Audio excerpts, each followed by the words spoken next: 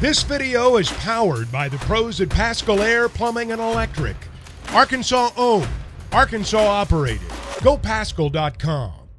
Tom, appreciate you joining us as always. I know we didn't get a chance to talk to Sam Pittman yesterday like it is accustomed during the season. He's got a lot on his plate. Offensive coordinator hire, guys leaving the team, guys he's trying to bring into the team, NIL stuff. In your opinion, as we bring you into the program this morning, what do you think needs to be his biggest priority that he puts at the top of his schedule this week? Yeah, good morning, guys. Always a pleasure to be with you. I think you got a lot of stuff happening all at once. I think everything maybe falls from the offensive coordinator hire, but the player interviews aren't necessarily have to start right away. And so I think we'll hear more on the offensive coordinator as the week develops. But these player interviews are a big deal. And I think players want to hear what Sam Pittman's vision is for moving forward, what the staff personnel is going to look like, what those players envision is their place on the team. And quite frankly, I mean, NIL money is always going to be a thing. So a lot happening all at once. And then, you hire an offensive coordinator, and then are there any staff decisions that fall from that? And then, maybe there's a second round of players considering what they want to do. So a lot going on all at once, and that's the nature of college football right now. They don't have a bowl game to prepare for or the conference championship game to prepare for, nor a bowl. So it can all be about staff and roster building here in the next few weeks.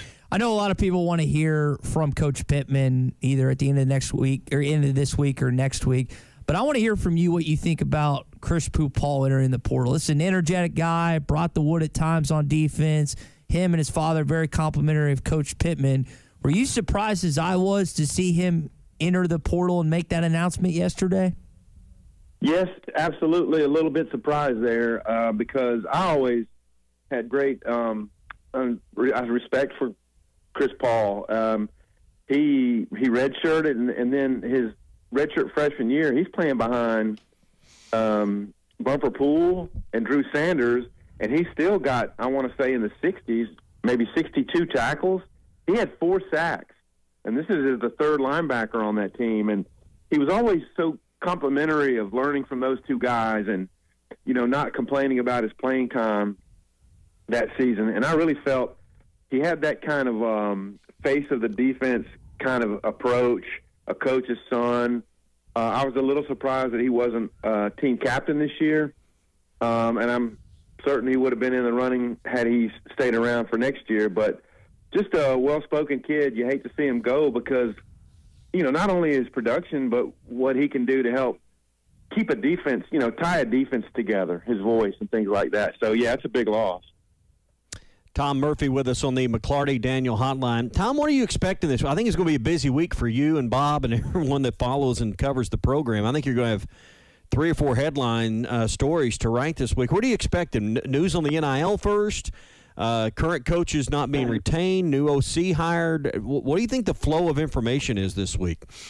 Well, that's a great question, and I would say it's anybody's guess. I mean, obviously they've hinted around at the NIL, which is important to have out there, much like Mississippi State did when, they're in the midst of hiring a coach. Hey, there's going to be a lot of NIL money infused into this program. And so Arkansas has done the same.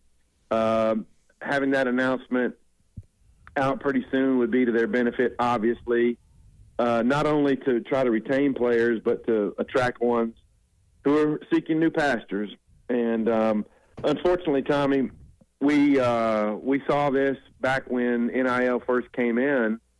There was a way that the NCAA or the forces that be wanted it to be done, where the players can arrange advertising with people, but yet it's become how much money does that school have and how is that school going to allot that money? That's really not what it was intended to do.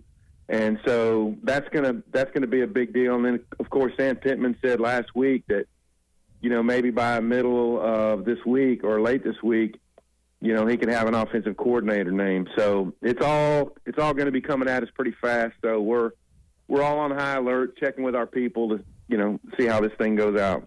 Are you expecting some current coaches to be released? I think most of us are, and do you think we'll learn about that when it occurs? I mean, we did with Dan Enos, but oftentimes when they don't retain a staff member, you have to read about it kind of through back channels. Yeah, sometimes that happens, and it's hard to envision the entire staff coming back.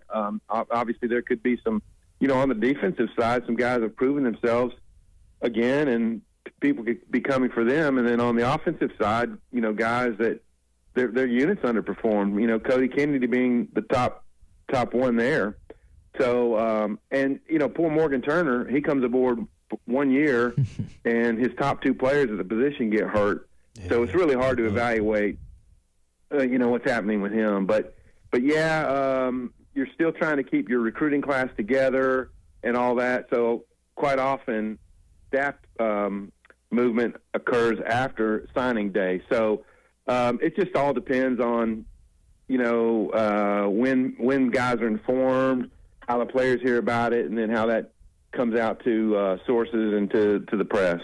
You mentioned the tight end positions. We're talking with Tom Murphy on the McClarty-Daniel hotline. They're going to push for Luke Haas to make sure he's taken care of. Ty Washington, another name they'd like to have back. Tom, of the upperclassmen, the guys that either have 1+ year or maybe weighing their options with the next level, who do you think is a player or a handful of players do you think they're really going to make a push to make sure they come back to Fayetteville this next season? Well, Sam Pittman's already stated it with the transfer receivers to want Armstrong, Tesla, and Broden all back because, there can be a high end with Armstrong. I mean, he was clearly the best guy they had on, this year. A lot of DBs that you'd want to have back. I mean, you'd want to bring Snacks back and Jalen Braxton. And then, of course, you hope Quincy McAdoo recovers to the point he can play football. I could go down the roster. I mean, the linebackers, you would have wanted Chris Paul back. Mm-hmm. He stated he wants Hudson Clark back as a +1.